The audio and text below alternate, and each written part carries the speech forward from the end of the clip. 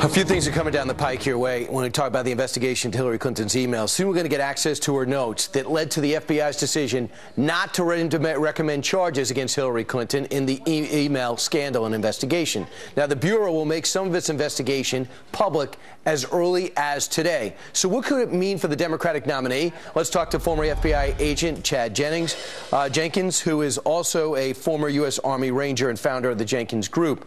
First off, Chad, what do you think we're going to learn from these notes? It's not a transcript.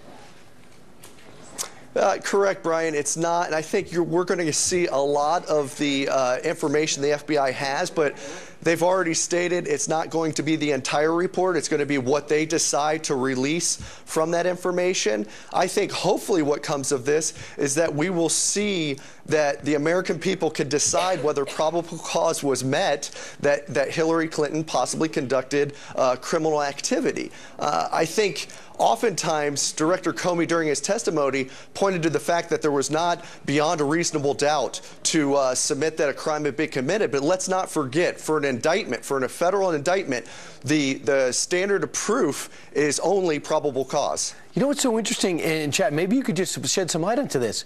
She was told to hand over everything that was work-related. She's handed over 55,000, she says, deleted 30,000. The FBI says, I know there's something else out there, and went to other email boxes, went back to other things that were left in the frame and some cyber talk, and got thousands more on their own. Right there, I have trouble if I'm investigating and wondering if my subject is being candid with me. Do you have that same feeling? Absolutely. And when we look at that, how is that not intent to hide and mislead and flat out lie? I mean, we talk about General Petraeus and him hiding the binders full of classified information. How is this any differently? The only difference is we haven't uncovered the 14,000 that are still missing. We don't know what's on there. If that's not intent to be deceitful, I don't know what is. Also, too, now we find out that amongst those emails are 30 that have something to do with Benghazi.